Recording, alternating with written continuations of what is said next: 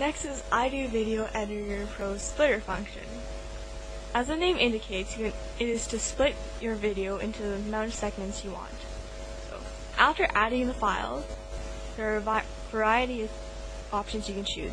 You can choose to either limit each section to a certain amount of time, such as 11 seconds, 30 seconds, or 60 seconds.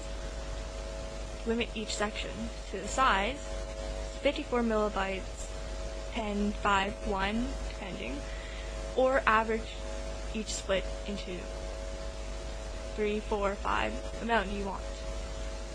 Then, there's also manual splitting, where you can manually change the time you want to split. After you are finished, you click split, and it will then split your video into the amount you want. Then, select the output folder and click start when you are done. It may take a few seconds to a few minutes, depending on how much you have selected. When you're finished, either click Open Output or OK